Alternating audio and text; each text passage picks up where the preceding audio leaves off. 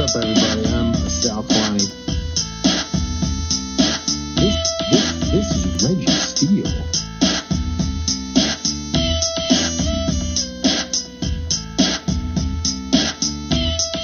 And welcome to Spitballin. Spitballin. What's up, everybody? I'm Sal Kalani. This is Reggie Steele. And welcome to Spitballin. Man, we got a great day ahead of us, man. I'm excited about today's episode. We have a guest. Another guest, back-to-back guests. Back-to-back guests. We're trying to make it happen, man. Before we get into the guests, before we get our guest, I just want to say, just take a moment to acknowledge the passing of comedian. One of my Louis favorite Anderson passed away. Louis Anderson passed away today, folks. 68 years old, man. You see, Meatloaf did too. And Meatloaf, I saw that too. Both in their 60s. Louis passed away from complications of cancer and blood cancer, I heard. Oh wow, that's a thing. That's a thing. That's insane. That's a thing. Yeah, it's a thing. So Meatloaf was actually, I think, 74, and it looks like he might have been unvaccinated and died of COVID. Yo, you cannot. Are we gonna start the episode like this? I mean, that's what I read, bro. We're gonna start. Dude, it's such propaganda. He caught COVID and it killed him quick, and he was really against vaccine mandates in countries and stuff.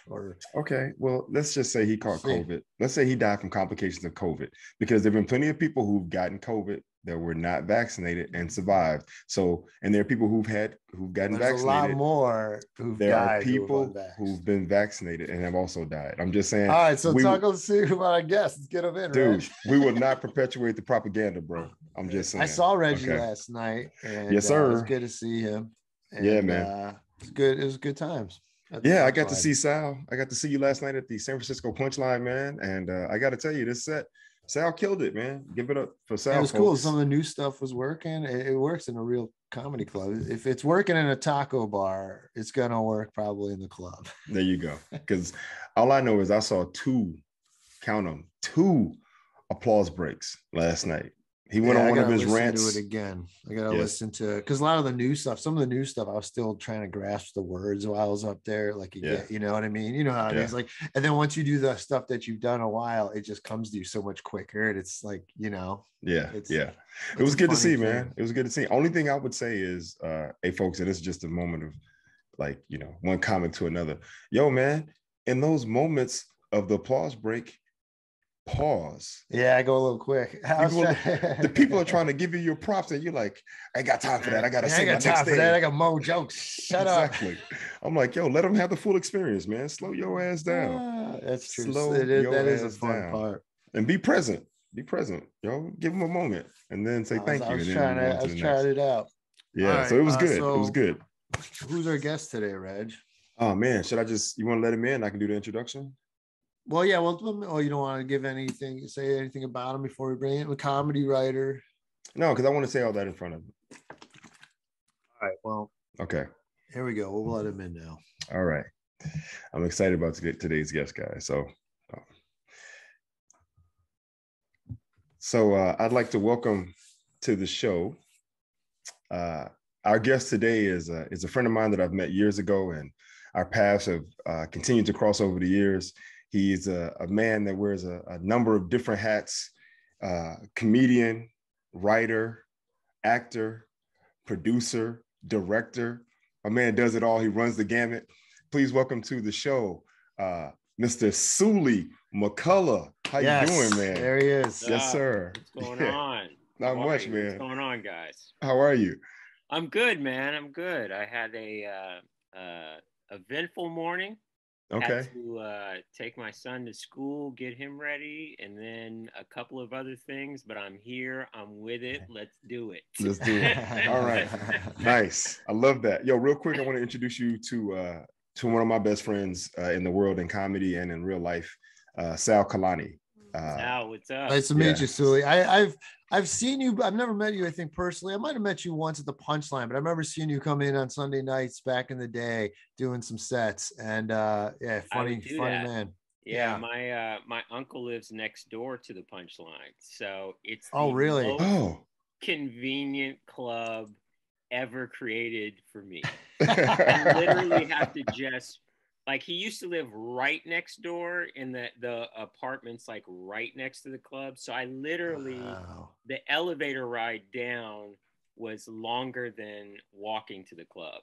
Oh, wow. Yeah. Okay. It was good, dude. It was a good thing. And then he moved. He's still in the same complex, but he moved to a better building because he leveled up. Okay. With a better view. Yeah. And so now he lives like across the street from the Ferry building. And sometimes I come up there just to take that view in, because he's got a view that's spectacular. Like, nice. I literally don't leave that area. I can do everything I need to do. Like, awesome. Like, you know, comedy. I can go eat at a little fancy place. Like, it's all good. Nice. Play ball at the Y, the Embarcadero Y. Oh yeah. Oh, you got it all set up, huh? I got it all. I actually need to work the punchline more just so I can visit my uncle. Don't we all? No, I wish I had that excuse. I'm like, yo, can I get on more, please? So actually, that's a different thing, but we can get into that later. Sure. Man, Suli, man, it's so good to see you, man, and getting a chance to talk to you the other day. So I was super excited about having you on the show. I think you're a super talented dude, man, and to be able to have you here with us, man, it's an honor. All right, so I just want to ask you, dude, from the beginning, like, where and how did you get into comedy? Like, where did it start for you? That's a good question. I think initially it started as a kid.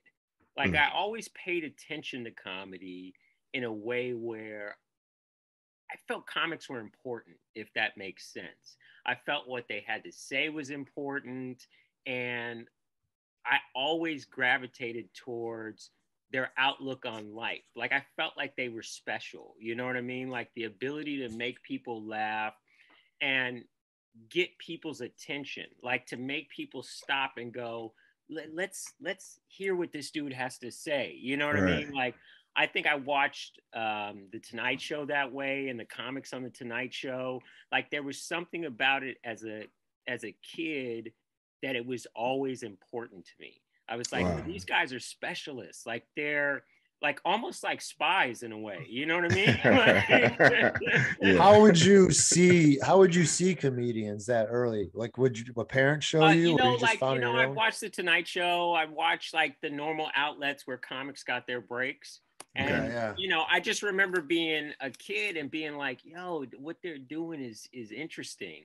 Wow. In high school, you know, that's when like Eddie Murphy was on SNL, and he was blowing up so much that, you know, seeing a young, funny dude that kind of like connected to you and watching like the explosion of his career, that's where I think I was like, yo, I want to do this. You know what I mean? Like, I want to, like, I was almost jealous of what he was building. You know what I mean? Yeah. Like the you know, the phenomenon. I was like, yo, this dude gets to be funny and, you know, like, and handsome, right? Yeah, and he was young and he was like risky, and I felt like in a lot of ways comedians have that ability to erase a lot of the sins of society. You know what I mean? Like, like, you know, racism didn't matter. You know, like, he was bigger than racism. Like, it was deep. Like, my connection to what he was able to accomplish, you know, it motivated me. I was like, yo, comedy's a gift, and having a sense of humor is a gift. And to be able to like get everything out of yourself to do that, it sets you up to change the world in a way. Wow, that's huge, man. And you realized that at what age? How old were you at this time? I was in high school at the time. You know, I paid attention to comics when I was much younger than that, but in high school was when it was just really starting to come together for me. I did at my high school. I went to Cupertino High School in Silicon Valley. Okay, I was going to ask you, where'd you grow up? Yeah, so I grew up in you know, in Northern California. Right. And, and so, you know, when Eddie Murphy was taking off, I was doing morning announcements, you know, where you would be on the PA and the, you know, and And I was gonna say you have a great voice. You do. Yeah, you have a so like that was the first. That was like intro to stand up. And I remember I used to do this thing where I would do at the end of the morning announcements, I would do the dumb joke of the day. And it's funny when I think about it now, because it was pretty smart to frame it as the dumb joke of the day, because that took all the judgment off it. You know what I mean? Right. It could be funny or not funny. Yes, right? like you call it a dumb joke. So if it's not that funny, you're like, well, he did say it was a dumb joke, right? But like that's awesome. Like my first real like, okay, I'm experimenting with comedy. You know what I mean? Mm-hmm. And that was cool. Like people paid attention, they liked it.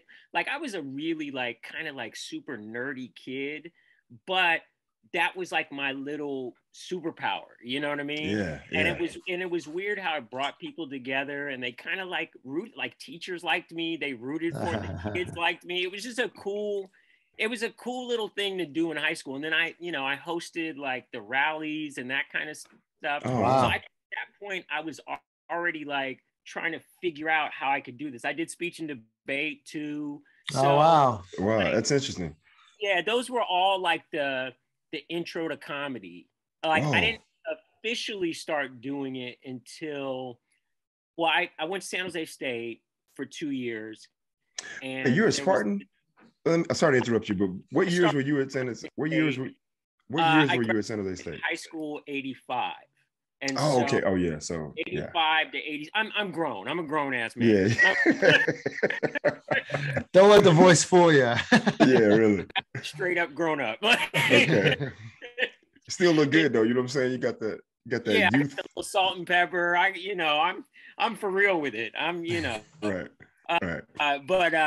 So I spent 2 years at San Jose State, and at San Jose State they had this comedy competition. And they held it in the pub, but I remember I wasn't 21 yet, so I couldn't get inside the pub, and I couldn't enter the competition. And the way this pub is at San Jose State, they had these mirrors and then these like blinds, right? Okay. And sometimes they draw the blinds, and then sometimes they leave them open. But I remember being on the outside of the window, and the blinds were drawn, and I could see the competition going on. And I'm like, dang, I want to do that, and I can't do it. So that was like, by that time I knew, okay, I want to do stand-up for real. But it wasn't until I transferred to UCLA. UCLA had a comedy club where we would get together, we would help pitch each other jokes and stuff. And then we would do shows in the dorms, and we would book one working comic in LA. And so that's when I was officially like a real stand-up. Whoa. Okay. All right. Hold up. Before you go there, because I got to ask you this. Let's go all the way back real quick. Is there someone funny in your family? Like, did your parents ever watch comedy? Like, do you remember being younger? Because a lot of times with a lot of headliners that we've talked to, they all have this story of, well, the parents were playing records, right? Or they were up late night watching something, or somebody was funny in the family. When I was younger, I would listen to Dr. Demento a lot. You know what I mean? Wow.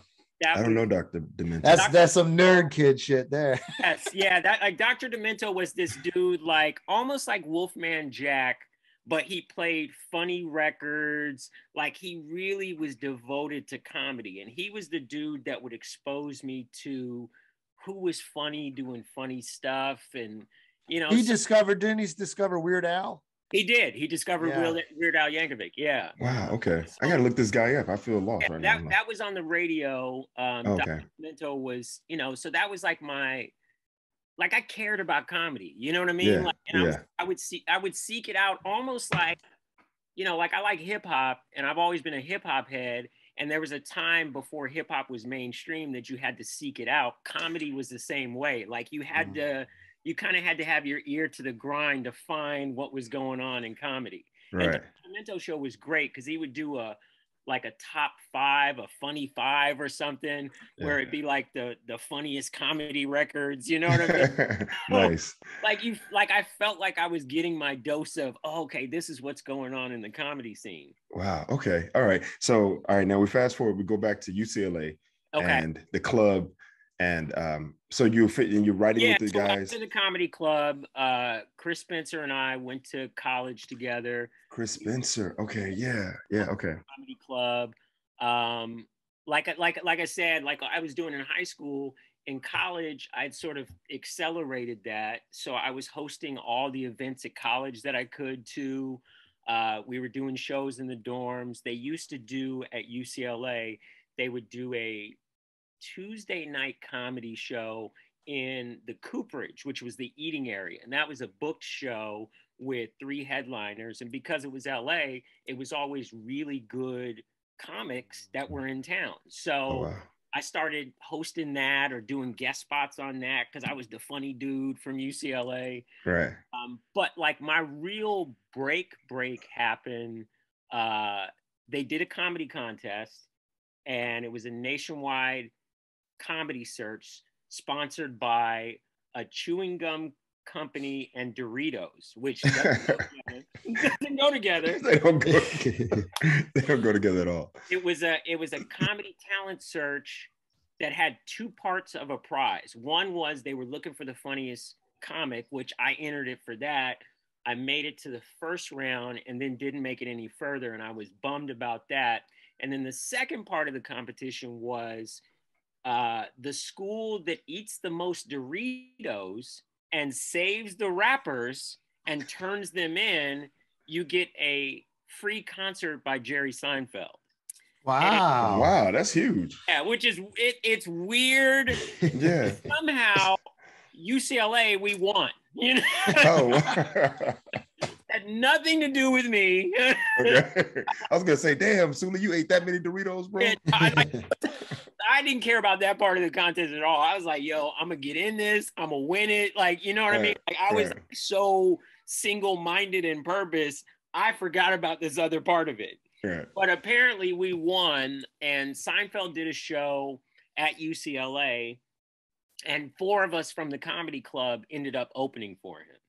Oh, wow. Dude. Yeah. Isn't it weird how it comes around? Oh, man. Crazy. Let me tell you this. This is even funnier, dude. So I was such a, like I said, I was like this nerd that was single-minded and focused. Like, I am doing comedy. Nobody's going to stop me. And they had it in the contract that the opener can't do more than 20 minutes. And so there were 4 of us, right? So we divided the time, just, 5 minutes each, right? Right. And I was so like, 5 minutes, like 5 minutes at UCLA. Are you kidding? Like almost dropped out so everybody else could have an extra minute. Oh, wow. I mean, you're a nice guy. You're a nice guy. I'll give you credit for that. But I don't know what I am, dude. Like, had like my level of morals was so like self-righteous that I'm glad I didn't do that, because I did the spot. Jerry's managers were in the audience. Afterwards, they gave me their card. They said, "Give us a call. We think you have a lot of talent." Wow. Sal. It's like your first booked show. Exactly. Yes. Yeah. Yeah. Dude. Okay, hold up, Suli. I just got to say this. Sal, how badly has every comic wanted this scenario to happen, right? This is crazy. Dude, it's so weird that it happened like that. And then even me being like, 5 minutes, like what can I do in 5 minutes? Right? You know what's funny though is like when Jerry was really good, because we were in the green room, just cocky college kids, and we were arguing over who's going to go first, right? And it was like me and Chris and 2 other guys, and we're like, I'm not going first. Well, I'm not going first, right? Yeah. Jerry's listening to us and taking it in, and he goes, "You should want to go first because you get to set the tone of the night." And we were like, heads blown, right? Yeah, right. Well, I'm going first. That's awesome. I love how that's called a Jedi mind trick. Yes, yeah. But Jerry's got so many gems that I'll never forget. Like, even that was a teaching moment. You know what I mean? Yeah. So, but yeah, that was like the start where I knew I was a junior at the time. I still had a year left of school. His manager, Shapiro West, George Shapiro, and Howard West. Howard West has passed away. George was so great. He was like, you know, we know you have a year left of school. We want you to finish school, and you know, we'll get you into the clubs. Where I started out at the Improv and the Laugh Factory, emceeing. You know what I mean? Like fresh out of college. Wow. And, you know, so LA is like one of the tougher places to start doing stand-up, but it was also the best because the talent pool that I was around were all the best of the best. So you knew what the bar was, and the bar was extremely high. Absolutely. And especially getting in the clubs that early. Yes. It's funny. Like, I remember people used to say, "Oh, he's funny, but he's green." And I used to get pissed off by that. I'd be like, well, what? Like, you know what I mean? Like, but it was honest. You know what I mean? Like, I was 19 years old, you know, emceeing at, you know, the best clubs in LA with the best talent. Like, it was a great way to learn good technique. Right. Wow. Okay. So this is amazing. Because I've known you for a while, and this is amazing. I feel like we're talking to like a child comedy prodigy right now.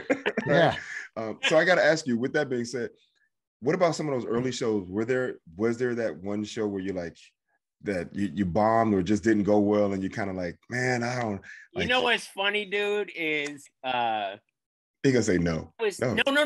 I'm not gonna. Like, I hate dudes. Like, I never bombed. Do you know what I mean? Right. If you say that, you're not a comedian. Like, right. Yeah. Like, I remember, I was gonna say, when I first started out, the one good thing that I had going for me was I had my own style. You know what I mean? And I knew that my style, you know, you got to win or lose with it. And, you know, like, I grew up in Northern California, you know, across the street from Apple Computer. I used to work at Polo. So back then I dressed like Carlton. You know what I mean? Like, oh yeah, polo shirt. Yes, like I was, you know, V-neck sweater. You know, like I dressed like a black dude at a country club. And my stand-up wasn't really dirty, but it was like I looked like the dude that I was presenting myself as, right? Right. So sometimes that was cool, sometimes it wasn't. You know? Yeah, absolutely. And at that time, when I first started, you know, like, I would do these rooms, like I do those ghetto rooms, and they would be like, nah, dude. No. I know exactly what you mean, bro. I remember early on, I did this room at Carlos and Charlie's, right? Which was this kind of like hood room, and Joe Torre was hosting, and Joe Torre's ruthless. You know what I mean? Like, he goes for it. And so the audience is in his rhythm.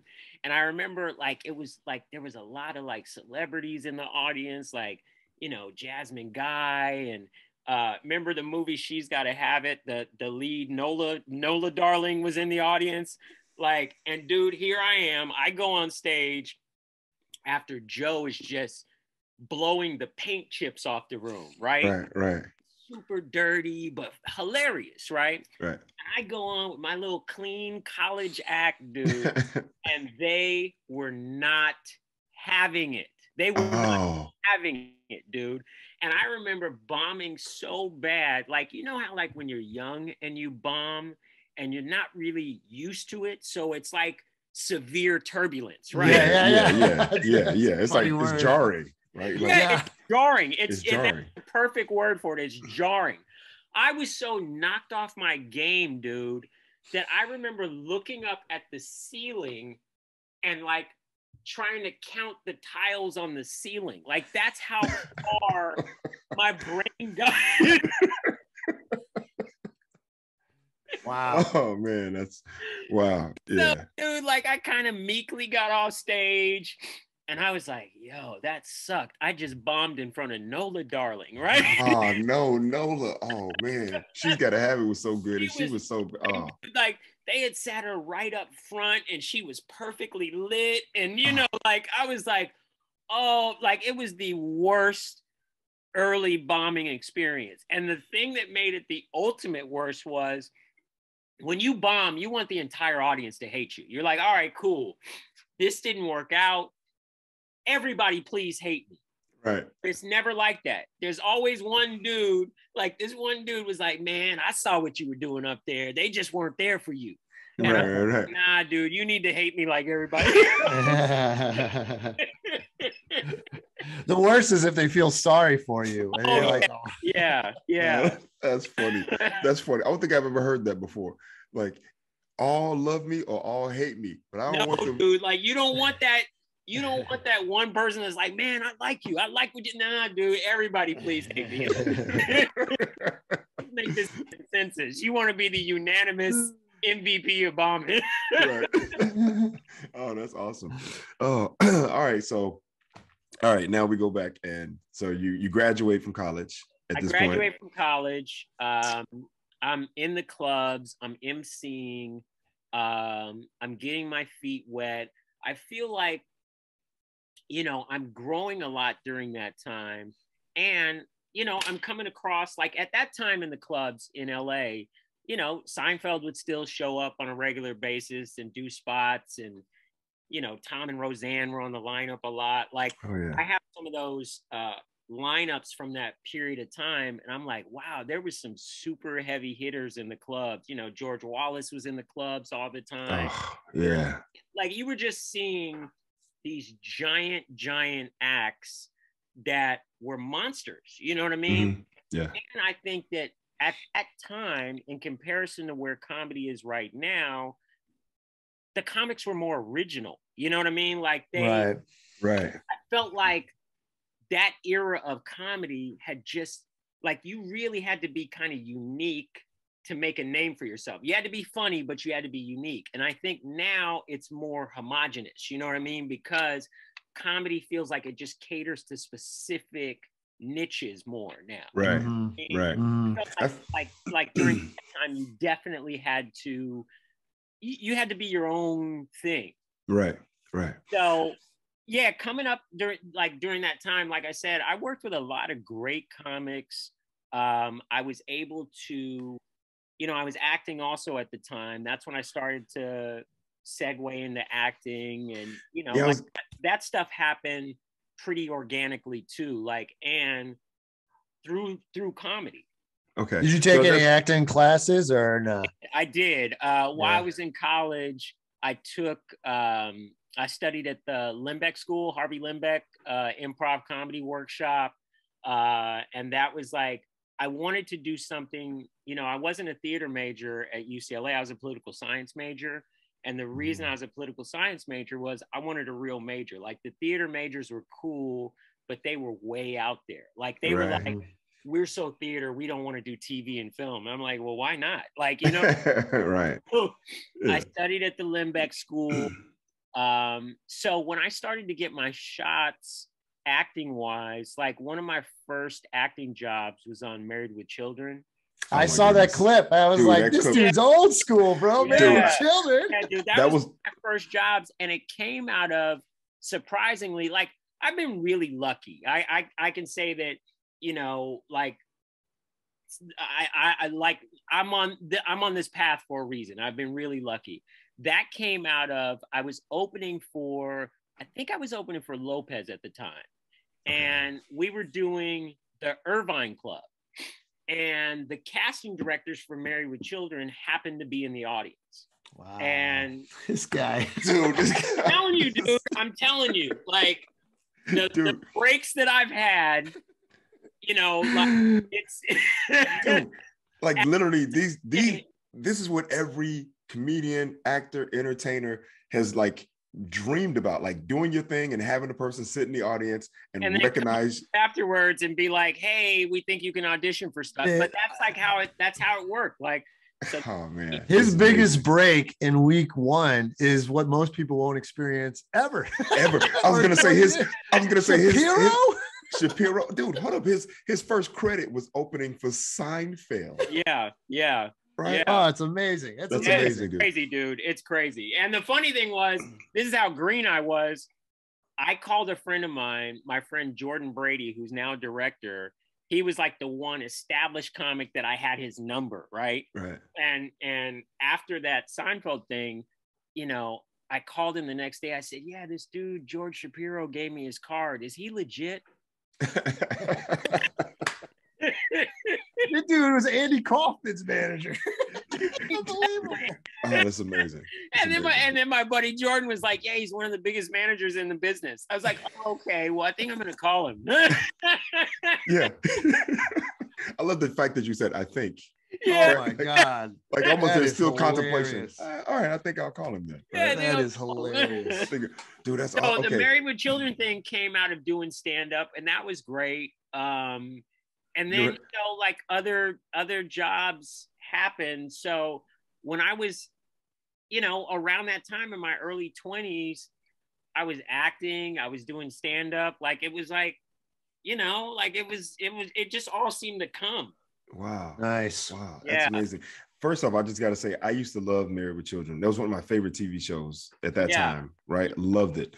And then when I saw that clip, I was like, oh, snap. I kind of lightweight remembered it when I saw it. I was like, yo, this is crazy. Like, that's the dude. And you killed it. That was funny. Dude, it was funny as hell. You nailed it. Your timing was perfect. Your delivery of your lines. Because now, since I know you, now watching it, I'm like, all right, you know, you sure. Into that analytical brain, right? Sure, When you kind of watch sure. it.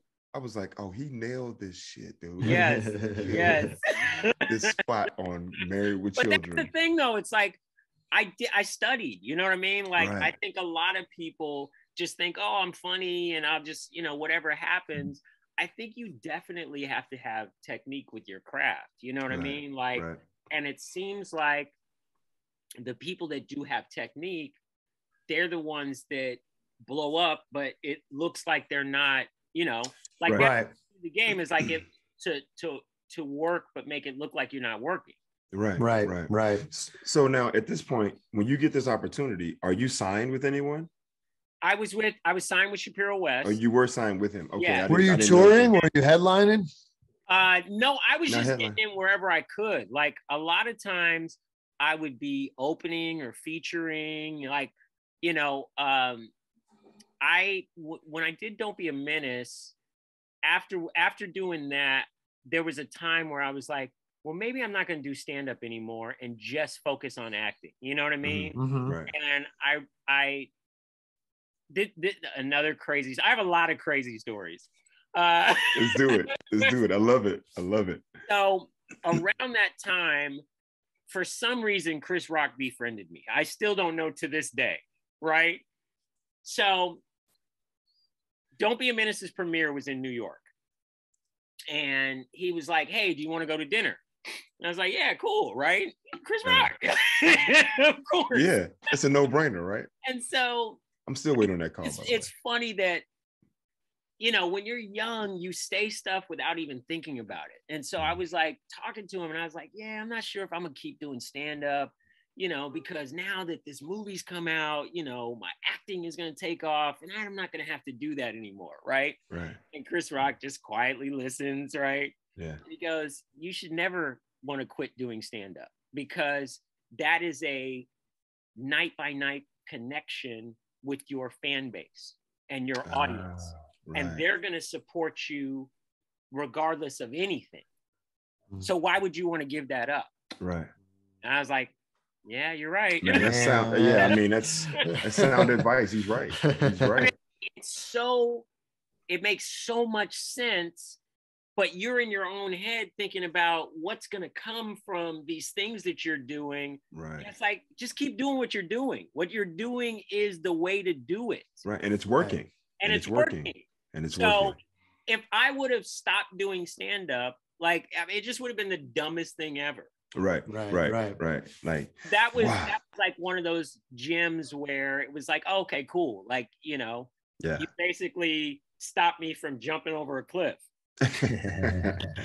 Oh man. So now you're signed with Shapiro. You're opening and featuring on the road. You have this encounter with Rock. So he's like, yo, you got the movie. Just to be clear, don't be a menace in South Central while drinking your juice in the hood, right? Which you have to say the whole title. You got to say the whole title, right? And I mean, the character on there is iconic just in the sense that every Crazy Legs he pretty much almost stole the show. Every scene that he was in, he kind of stole the show, right?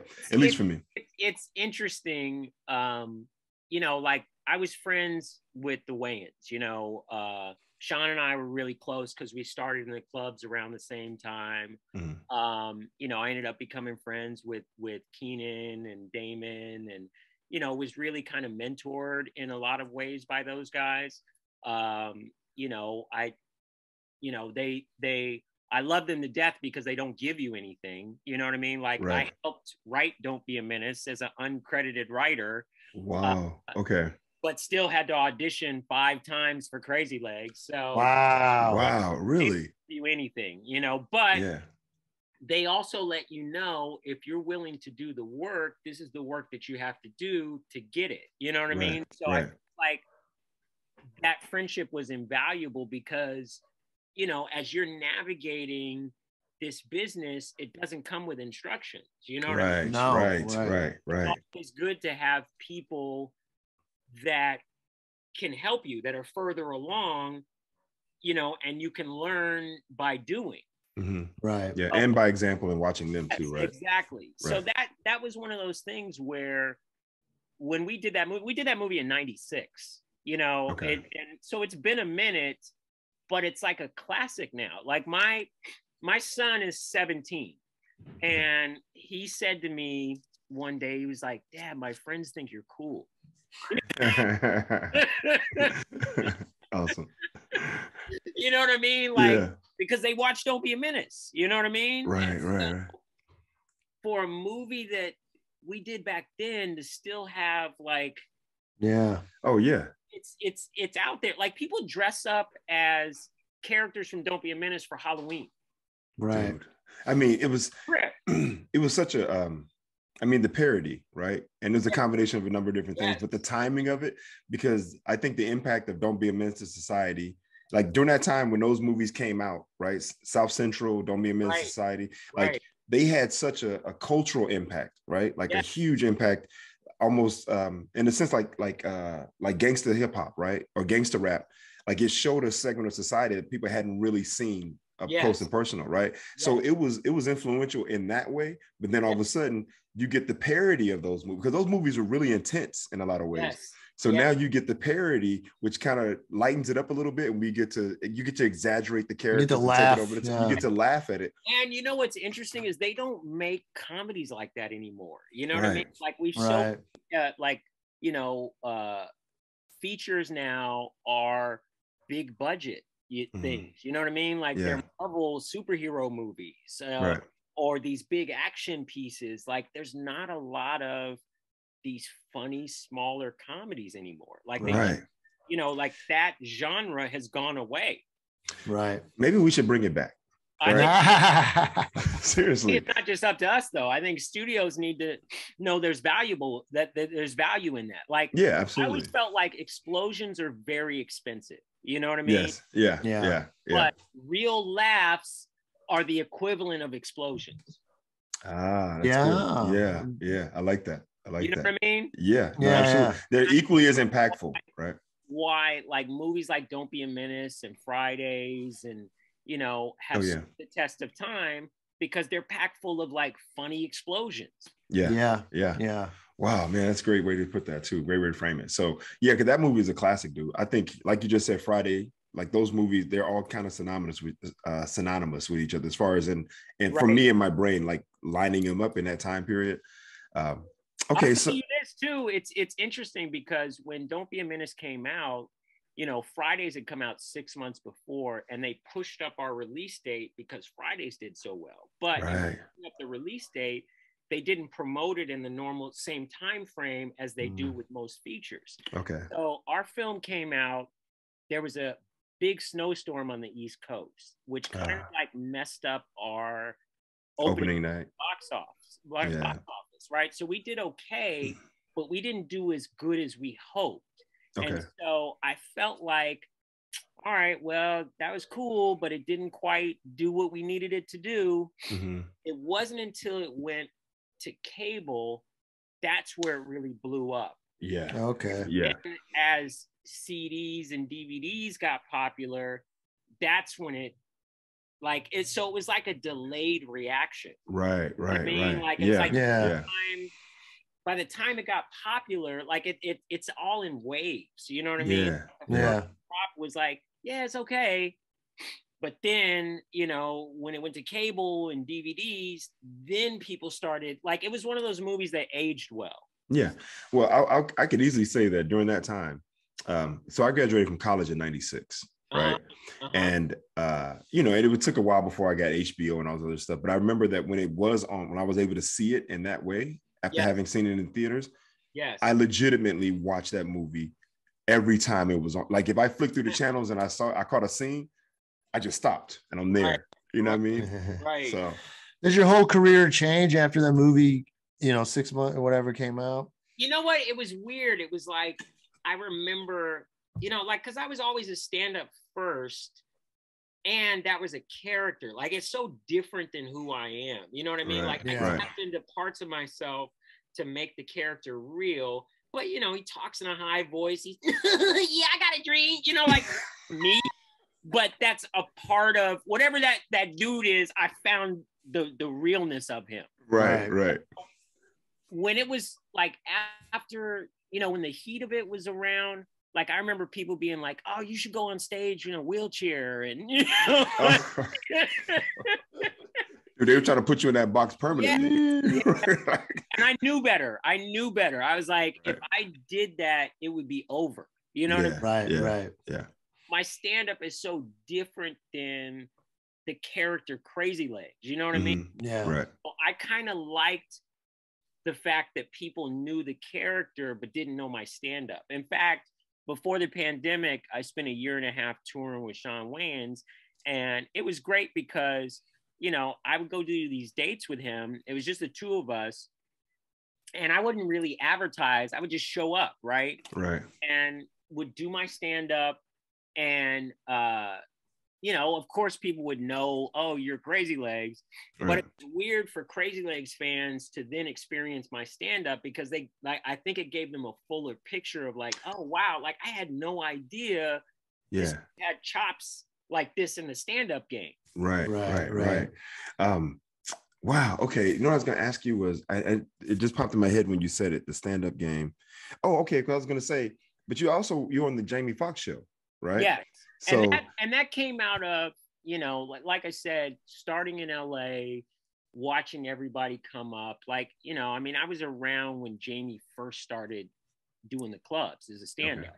And we became friends. Like, you know, comics bond off of jokes and stuff. You know what I mean? Like I had this joke in my act that I remember Jamie used to really like, where, you know, remember when the Arsenio Hall show was on the first one, not the second one, the first one. Yeah. And I used to do this joke about Arsenio being more hyped on mediocre guest night, right? And he's got way more energy. He's like, yes, give it up for Ray J. Johnson, you know? Oh, that's funny. This long list of these mediocre guests, like Morgan Fairchild's barber is on the show. So it's like this list of like all these obscure, like, you know, Montana the Kissing Bandit's friend. Oh man. And so he thought that joke was hilarious. So like we kind of bonded over that. And then when he saw Don't Be a Menace, he offered me a part on the Jamie Foxx show. And so I guest starred on one episode of season 3. And then they offered me a part along with Chris Spencer and Alex Thomas to be his friends at Jingles 2000. See, okay. Now I'm glad you mentioned that, because if I go back, when I first met you, right? I met you in San Francisco and we did a show at the Rickshaw. Me and Barry Sobel. And then some years later, I end up opening for you and Alex English in Sacramento, right? Yes. So now going back and knowing that you and Chris Spencer knew each other in college, yes, and knowing that he was a stand-up, and I didn't know that at the time, but knowing that now, and knowing that Chris Spencer was on that show, like, dude, I mean, it seems like you were just surrounded by talent and friends. Yeah, well, that was the thing. Like, we all sort of palled around in LA, and we were like our own little clique of friends. You know what I mean? Okay, Like we were friends first, and we did stand up, and it was good. Like, you know what I mean? Like it's important to have a crew of people that are supportive, that push you, and all. Like, you know, I mean, we were all individually talented, but I think as a group and as friends, like we pushed each other. Right. Wow. Okay, so you're on the Jamie Foxx show, right? So and Jamie Foxx show, I ended up doing 25 of the 100 episodes. And you know, like that show, the last season, like I really was getting my footing. They were writing more for my character. But you know, the show ended after 100 episodes. Okay. So, you know, it was like just as it was good, it's like, oh, I'm on a sitcom, you know, like it's like over it. But it was good. Like people like it. It's still in reruns. I think I knew that it was going to be on forever because you know, Jamie's talent. Like that was the weird thing about doing the Jamie Foxx show, was Jamie was so super talented, like as a musician, as a performer, as an actor. It was like being around this just giant well of talent, and you knew like it was just beginning for him. Well, you know what I mean? Yes, and I'm glad you said that, because having watched the Jamie Foxx show, I remember the beginning, the first half of it. I don't know how many seasons it was total, but I remember the first half. It was 5 seasons. It's 5 seasons. So the first couple, or maybe the first few seasons, was in the hotel. In the hotel, right? Yeah. Right, and he's kind of bouncing off the other characters. And I remember that when they transitioned over to him working at Jingles 2000. I felt like that was more of a showcase, because Jamie was starting to blow up in other aspects of his life, right? So the show was almost like a way of showcasing everything that he could do, right? Like we knew that he could sing, because I think an album had come out at that point, right? We knew he could act. And so watching the show was just like, okay, it was like his platform to say, I can do this, I can do this, I can do this, and I can do this. And it was, you know, it was just fun to watch, like, basically. Also, I think it was smart to bring us all on, because it gave him more people to play off of. You know what I mean? Like, right. And like, you know, like my character Mouse was like this dude that, you know, was like naive and, you know, would make a bunch of mistakes. And, you know, Jamie's like this super cool dude. So it was like kind of fun to be a character that's like almost the opposite of him, but looked up to Jamie and wanted to like be that, but could never quite pull it off. You know? Right. I think like our dynamic worked really well to play off each other. And you know what I mean? Like people really like, sometimes when I go on stage and I only bring up Crazy Legs, sometimes people get mad. They're like, why didn't you talk about Mouse? You know? Right. Which is good though. It just means that the character's connected. Yeah, absolutely. Right. So that's like, and that, you know, that show, once it was over, you know, that's when Jamie started hosting stuff.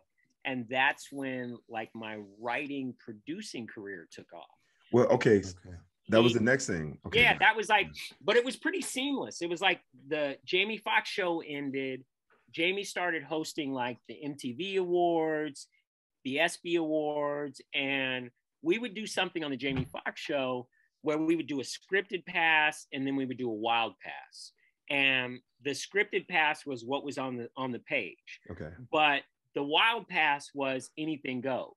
And okay. As long as you end, like start where you want and then end at the spot, but you can do whatever in between. Yeah, like you know, like you would basically take the scripted words and just open it up, like almost, you know, a jazz set where you improv. Yeah. Around it, and then they would use both those passes to cut the episodes together. Dude, that is so cool and so fun, especially as a comedian or a talent. Well, it was great. Yeah. And you know, like I studied as an improv actor, so that was right in my wheelhouse. Yeah. So some of the most fun on that show was being able to like let it go. And so, you know, Garrett Morris was on that show, who's original SNL cast member.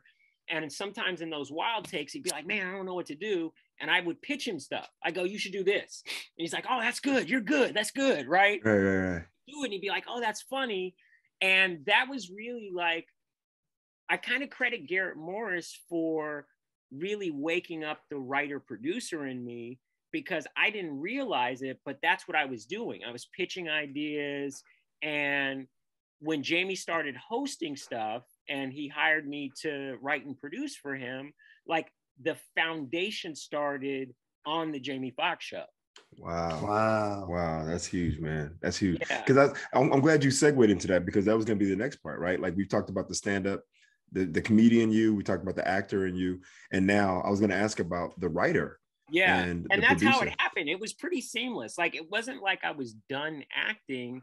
It's just the writing, producing jobs didn't stop coming. You know what I mean? It was like, once it opened up, it was like, well, do you want to do this? And do you want to do this? And, you know. So what's some stuff you've written and produced? Well, I wrote on the Tonight Show for a year. Wow. Last year that Jay Leno was on before Conan took over. And that was a really interesting year to be the only Black writer on that show. Yeah. I remember, like, my first day being hired. Like, I was prior to that, I was working on Last Comic Standing as a producer, right? And that was the year that Jeff Dye and Eliza Schlesinger tied. And so I got hired to come on board to write content for them, because the show couldn't just keep being these head-to-head competitions. Right. Mm-hmm. So we wrote some stuff on that. They were looking for a Black writer on the Tonight Show because Barack Obama had just secured the nomination. An executive at NBC was like, oh, there should probably be a Black writer on this show. There could be a Black president, maybe a writer. Yeah. Maybe it's time. Who knows? Yeah, exactly. So NBC had a diversity department. There were no Black writers in the diversity department, which that for 2008, that says something. A writer who was on staff said, I know a guy that I think would be perfect. I was finishing up Last Comic Standing. They had me submit some jokes, you know, because they were looking for a monologue writer. I submitted a page of jokes, 25 jokes. They liked the jokes. I interviewed with them and got hired. So I spent the final year on the show as, you know, a monologue writer on that show. Wow, that's amazing. How is that job? It's Conan O'Brien says being a writer in late night television is like having a gun to your head and you're a hamster on a treadmill, and you have to keep running and the gun stays at your head, and that's what the job is. Wow. It is not an easy job. Right. It's one of the more difficult jobs. Like, I equate it to getting paid to go to grad school. Wow. So it wasn't fun necessarily. No, I wouldn't say it was fun. It wasn't fun. Like, I remember one day I got 4 jokes in the monologue, which is really difficult. The monologue at the time was 27 to 35 jokes a night. There were 18 writers on the show. And Jay takes submissions from faxers. People can fax in jokes. So he reads about 1,000 jokes a day to get to that 27 to 35. Wow. A day, Sal. And that's every day. And it's not just the easy days when the news stories are like, Machine Gun Kelly proposes to Megan Fox and they drink each other's blood. Like, you can write jokes about that all day. Right. Or Pete Davidson is sleeping with this person. Like, those are the easy joke writing days. Some days it's just regular hard news, and it's hard to keep, like, it's hard to write jokes about what's going on, you know, overseas in Yemen. Exactly. In Yemen, yeah. Exactly. Give me 5 jokes about Yemen. Like, that's gonna be. I'm like, how about I give you 2.5? So some were way tougher than others, and it's a competitive job. Like, as a writer, you're hired on 13-week contracts, and so okay, I didn't know that. You can, you know, they can not pick up your contract, and you know, like, after 13 weeks. So you know what the score is. Every day you're going there to get your next pickup. Right. You know what I mean? Right. So it was a lot of pressure. Like, it was it was great. Like, I remember, my first day that I was hired, I remember John McCain was the A guest, right? Okay. So he's the guest. And this is, like I said, during that run where Barack Obama is running against John McCain. And so like that, to me, like, I'm the first Black writer because there's a chance the Black guy might become president. And now this guy is the lead guest. Yeah. Who's trying to keep the first Black guy from becoming, yeah. And I remember, I'm like, whoa, I'm on the other side now. You know what I mean? Like, yeah. Oh, man. And because of Barack, but I now got to service John McCain. And that first day, like the first day of any job, you're trying to get situated. And I remember I was getting my office together and I still wanted to like make sure I got my submissions in of jokes. So I had a chance to get stuff in the monologue. I'm eager to prove myself. They had the way they did things was you emailed the jokes to Jay's secretary, then you printed them out, and then you hand walked your jokes over to his office and you turned them in almost like it was a term paper. Wow. It was cool because it gave you a chance to have a few minutes with the host and say, oh, I focused on writing more jokes in this area because I think this story is interesting. So you could actually pitch why you wrote what you wrote. Right. And I remember that first day, I'm eager to get jokes in, and my office was way down the hall, right? Like, I'm the Black writer, and first fired is the rule, right? Right. My office is so far down the hall, it's hilarious. Right. So I'm running to get my jokes in. Like, I literally had to go like downstairs, down this long hallway, upstairs to Jay's office, right? So like, it was a maze, right? Right. And I'm looking over my jokes to make sure they make sense. And I'm just moving, right? And I end up walking smack dab into John McCain, right? Wow. Where I had contact and everything. And I was moving and I hit him in a way where I was like, oh, damn. Like, where's the Secret Service? Like, right. Like, I almost killed the dude. Writer is able to get this close to John McCain and damn near take him out, right? But I'll say this, dude, I had a whole lot of respect because he took that contact and he couldn't have been any cooler. I was like, oh my God, sir, I am so sorry. I apologize. He was like, it's fine. Like, I was like, it made me have respect for him. You know what I mean? I didn't vote for him, but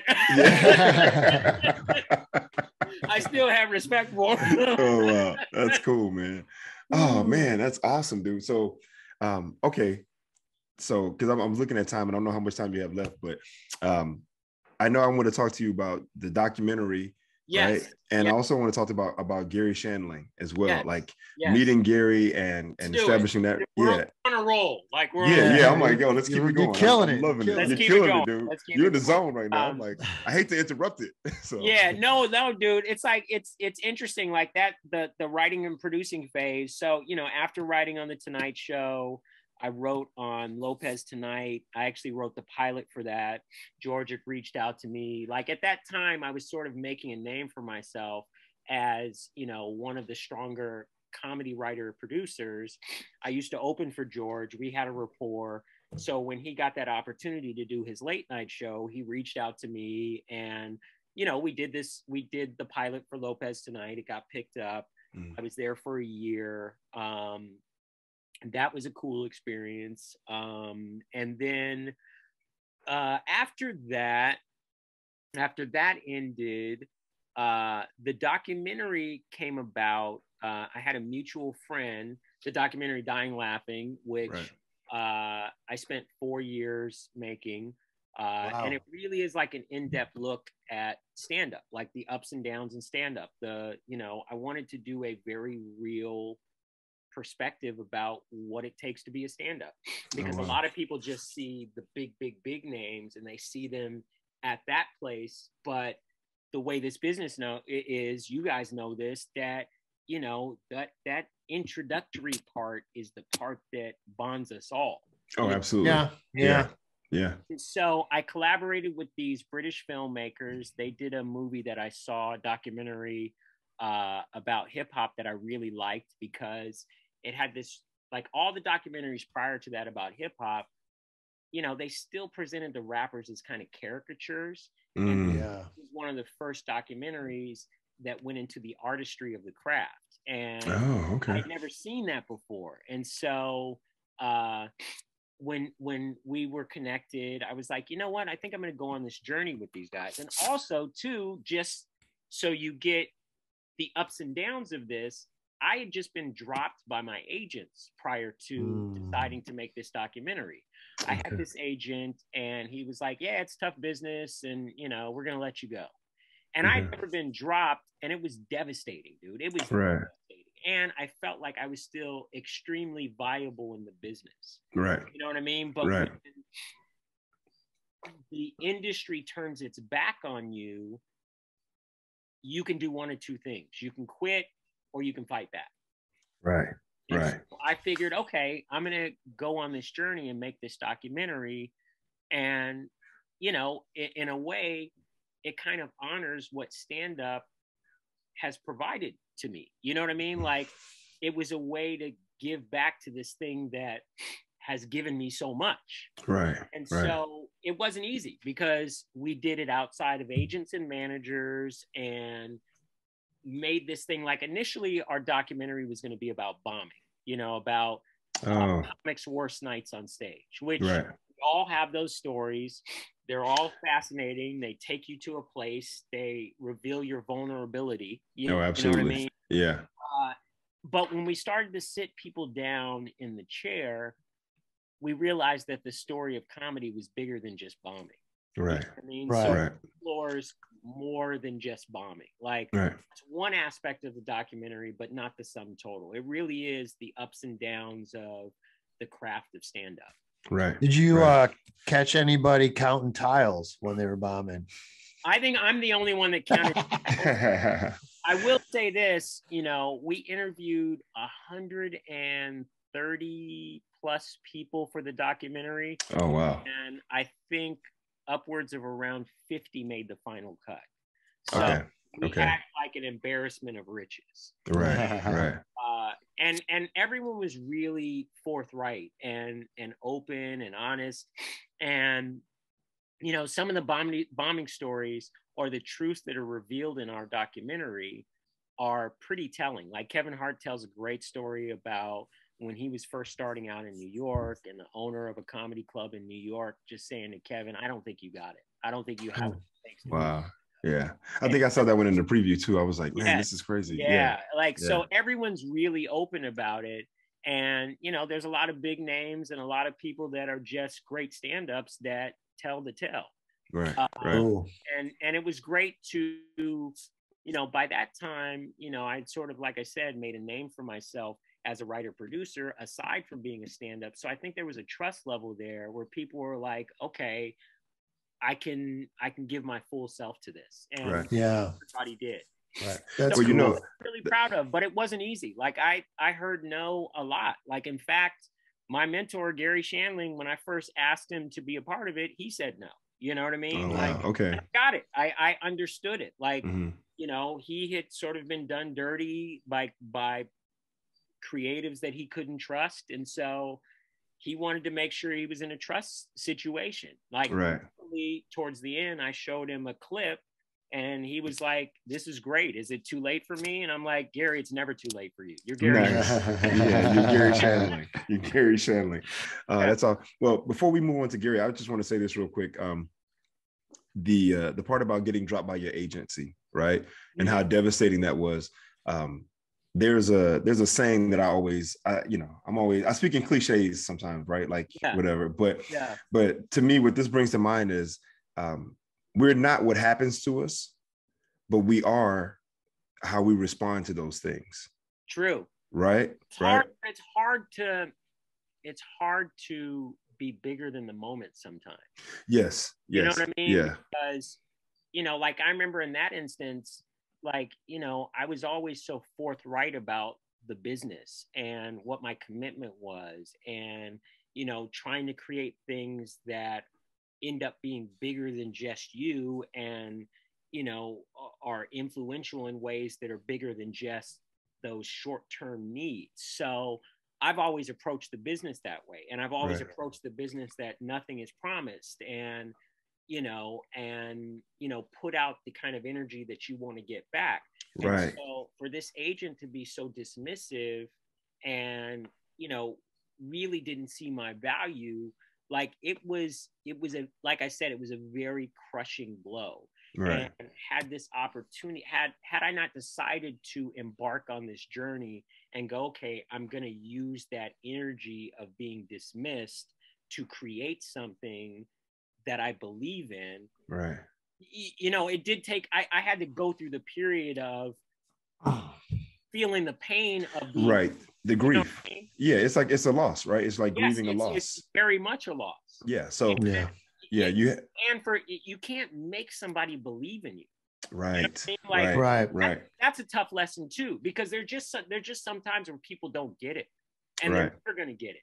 And if you turn the corner and you blow up, they're going to kick themselves, but they were never in your corner to begin with. Right. Well, I'm glad you persevered and pushed through, because we all know people who've had those pivotal or transitional moments where something happens, and sometimes it'll cripple them for life, right? And they never fully recover. And then there's others that, those of us, I think, who we take that moment to grieve the loss, and we lick our wounds and we cry, we get upset, punch walls, whatever the case may be. That's what I've done. I can't speak for everybody, but then I honestly feel like the business is a series of ups and downs. You know what I mean? Like there's times where there's more going on, and you're like, oh, okay, I'm pretty good right now. And then there's other times where you're just like, nothing's going on. Like, I gotta create some action. You know what I mean? Yeah. Right. And keep pushing and keep moving. I gotta light the fire to this wet wood, Right. Well, I think ultimately too, what you're saying is that we have to find that place where we continue to believe in ourselves when others don't sometimes. I think that's the thing that stand-ups have, that you have to do stand-up in the first place, is you have to believe in yourself. Right. Even when people don't believe in you. And I think that's one of the things about our documentary that people connect to. It's like, you better think you're funny. You better believe in yourself as a viable, that you can make a viable contribution to the game, because if you leave it to other people, you're lost. Right. Right. Where can people see the documentary now? Dying Laughing is on iTunes and it's on Amazon. So cool. You can find it. It's out there. Okay. Yeah, it's on. Cool, man. Yeah. I actually I almost wish we would have sold it to Netflix, because it definitely would have got more eyes. And I feel like it's one of those things that, I didn't discover this until going out on the road. When I went out with Sean, we did a club up in Seattle, and they asked me, well, what do you want for credits? And I'm like, well, you can say I was Crazy Legs and Don't Be a Menace. And, I made this documentary called Dying Laughing. And they were like, wait, what? I was like, documentary Dying Laughing. They're like, we watch that all the time. You know what I mean? Oh, wow. So, that was the first time where I was like, yo, this did make an impact. You know what I mean? Cool. Writing and producing and creating something, once you create it and let it go out in the world, you don't get that immediate feedback with something like that. You know what I mean? It makes an impact, but it took going to go perform at a comedy club to see, oh, these people that work at this club have embraced this and their own. You know what I mean? Mm-hmm. Wow. Okay. So you're the documentary is done, and Garry wants to hop in later. And so Garry hops in later, and he's great. The last few interviews we did were A-list. It was Garry Shandling, Jamie Foxx, Bob Saget, oh wow. Bob was great. And I'm also in Garry Shandling's documentary that Judd Apatow made, The Zen Diaries of Garry Shandling, which I recommend everyone who has ever thought about doing anything creative watch, Judd made a great documentary. And it really, if you want to understand who Garry Shandling was, aside from being a phenomenal creative and a great comedian, what his philosophy about life was, I recommend everyone watch that documentary. Okay. Wow. And where can we find that one at too as well? That actually won the Emmy 2 years ago for best documentary, and that's available. You know, like you can buy it everywhere. And it's one of those. It premiered on HBO, but it's out there and available. So if you get, I highly recommend it. Well, I read your piece in the Hollywood Reporter. Yeah. Right. And about, you and Gary's friendship. So sorry for your loss in regards to Garry. Thank you. Appreciate that. Yeah. Garry was like a brother to me. He was, I met him when I guest starred on Larry Sanders, which was great because it was one of my favorite shows. Right. And Gary's stand-up, when I talk about that time when I was younger and I paid attention to stand, like that dude used to just make me laugh. His jokes were hilarious. Like he just had that, the stuff he was talking about was like, this is a real dude. And he's talking about real, like, he used to do that joke about seeing, ugly people kissing in the mall. And at the time I worked in the mall and I was like, I seen that. I've seen that. But it was, it was weird because when I got cast to be on Larry Sanders, I was playing a writer. And I was just an actor and a stand-up at the time. It was before my writing career. So in some ways, Garry was kind of this prophecy of, a part of myself that I didn't even know was going to become my reality. Right. Wow. So that was cool. Like we ended up having a conversation. Like a lot of times when you guest star on shows, you're a hired gun. You come in, you do your job, you hopefully don't make mistakes, and you make enough of an impact where they're like, maybe we'll have him back. You know what I mean? Right. So that's the mindset. Rarely do you have like real interaction with the principal players, aside from, hey, how are you? Good morning, that kind of thing. But Garry and I, ended up having a conversation. We ended up talking about Muhammad Ali, and we connected over Muhammad Ali, and the conversation that we had initially was so like nuanced and real, and he really wanted to know what my perspective was of being in the business and what my journey, like he was very interested in a way that most people on that level aren't. Right. You know what I mean? And so we connected. He had this invite-only basketball game that I got invited to play in. I'm a big hoop head, and apparently I played well enough and nobody got injured that I got no twisted ankles, no poor hamstrings. Exactly. So, like our friendship grew from that. The people that also played in that game, Sarah Silverman, just so many great comics. I saw you said Sandler, he likes to body people up a lot. Oh, no, Sandler plays like Charles Oakley. All right. He's Charles Oakley. That dude will bow you up. I was gonna say Charles Oakley come in with the bows. Yes. That's Adam's spirit animal. But Adam will bow you up. So, Adam played in that game. Sacha Baron Cohen played in that game. Oh, he's tall as hell. How did you get tall and lanky and surprisingly athletic? Kevin Nealon played in that game. Sarah Silverman, of course. It was a great group of people, and we're all connected because of Garry. You know what I mean? Wow. Like that's the equivalent of Gary's family. And, over the course of 18 years, like I said, our friendship grew and got better and closer.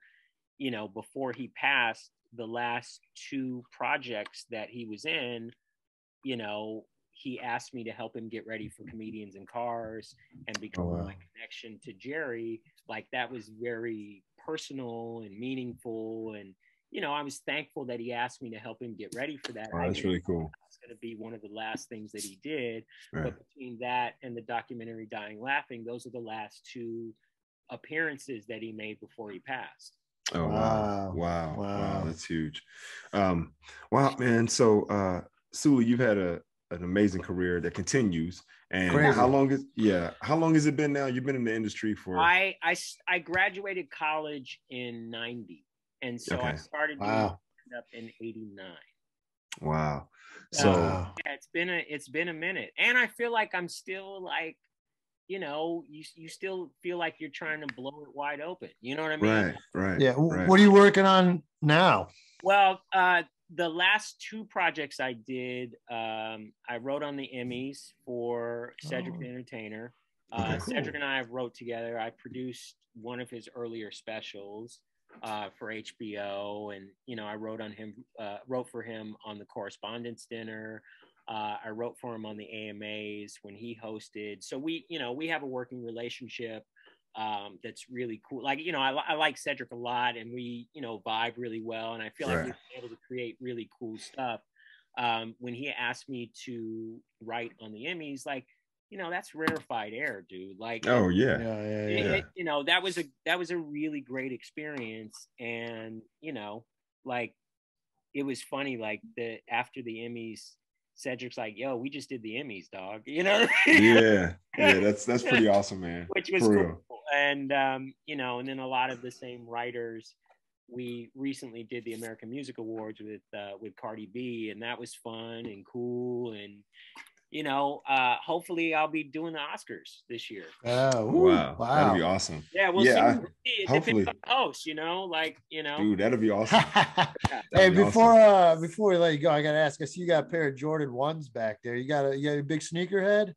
I am a giant sneakerhead. Let me tell you something. Yeah. I am a sneakerhead where my apartment looks like I used to work at Foot Locker. I got mad one day and decided to quit. Okay. I was gonna say you stole all the shoes. Yeah, I like taking all this. These actually are a pair of '85 Jordan 1s. What? Uncle that lives in San Fran next to the Punchline. These were his. He gave them. We both have the same birthday. My birthday was January 12th, so just recently passed. Okay, happy birthday. Thank you, I appreciate it. And so one year he gave me these as a birthday present. Wow, nice. Yeah, it's a dope. It's first of all, like, I'm a huge sneakerhead, so that's already cool. It's a pair of '85 Jordan 1s. Wow. From my favorite uncle that I share a birthday with. So wow. Yeah. So this, that's about his. I'm wearing these tonight. Nice. The threes. I like those. Those just came out. That's a good cop. I gotta tell you, that's a good. I got these. These are the Katrina ones that they released in 2018. Those are great, like, I think, you know, like, it's funny, like, so many sneakers come out now that, you know, you really can like skip a bunch of them. That's a pair you're gonna be glad that you got, and they're gonna age well. You can, you know, you'll never wear those and be like, these old things. You know what I mean? They're comfy, yeah. And this is the basketball from Gary's game. Oh shit! Whoa! Yeah, I kept the net, and that's the basketball. And wow, this basketball is funny. Like, the pump, the pump broke in it, which kind of feels very Gary. And put it in a case. So that's awesome. That's really awesome, man. Yeah. So, all right, Suli, before we let you go, man, I just want to ask you this. Okay. You've been doing this for a long time, and you've had a lot of ups and downs, and you've had some pretty amazing experiences, and thank you for sharing all that with us. I would ask, if you had to relay any message to anybody who's listening to this podcast in any genre of work or field, what would your advice be to them as far as like trying to keep it moving? I would say that first and foremost, you have to have a commitment and a belief in your abilities. Mm-hmm. And you have to almost be tone deaf to any negative energy and remove negative energy. Right. And sometimes when you're on your path, right? Like Gary said this, he said, there are two kinds of people, right?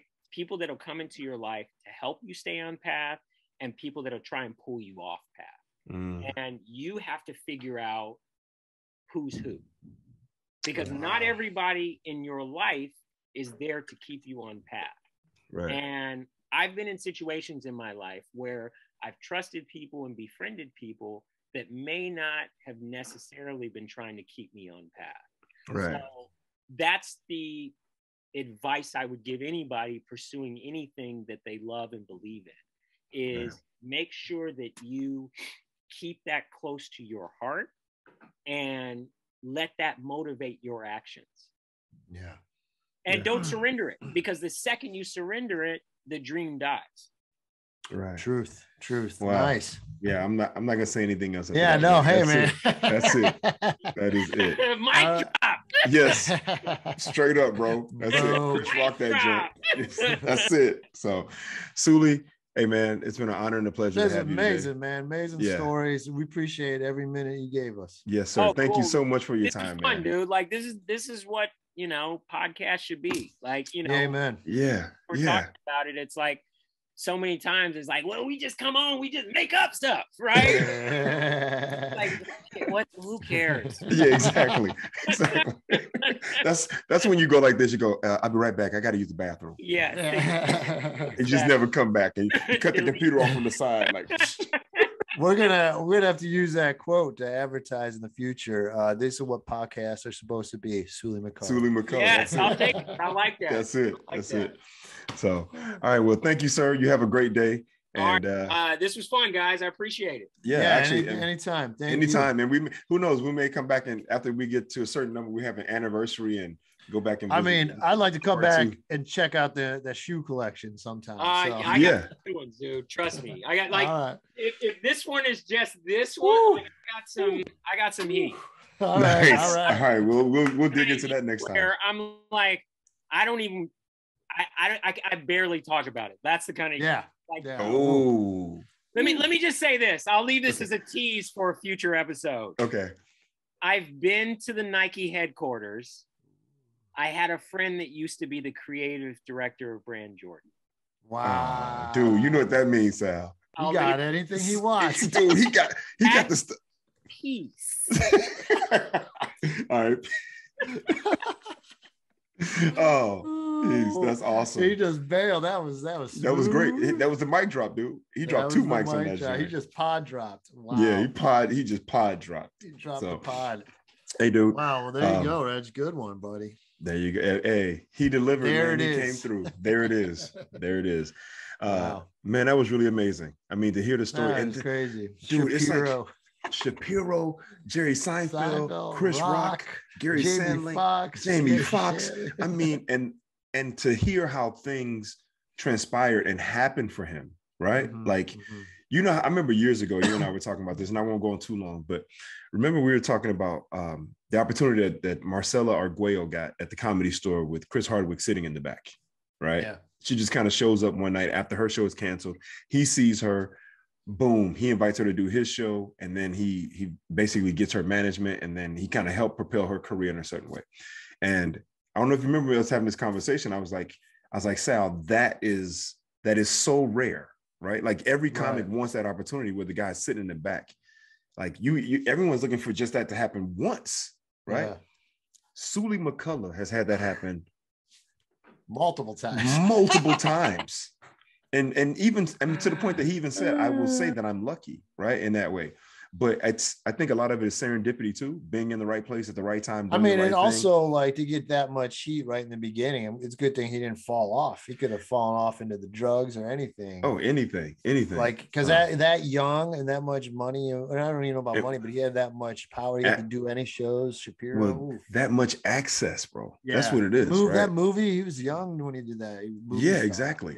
And then the multiple television spots. And you're in that comedy world where that's a bunch of dark, older, it could have been messed up world that, and he's 19. Geez. He's 19. Dude, we're talking about the 80s. The 80s was the resurgence of comedy late 80s, in a certain way. Yeah. Right. Yeah, so there was a lot of booze and drugs and sex and, just suicide as well. Like there was a lot of pitfalls with comedy during that time as it was starting to gain its traction again. Right. Yeah. And so, so yeah, man, props to Suli for coming through, man. He came through big time. Yeah, that was cool. And he called his buddies like, should I even hit up this Shapiro guy?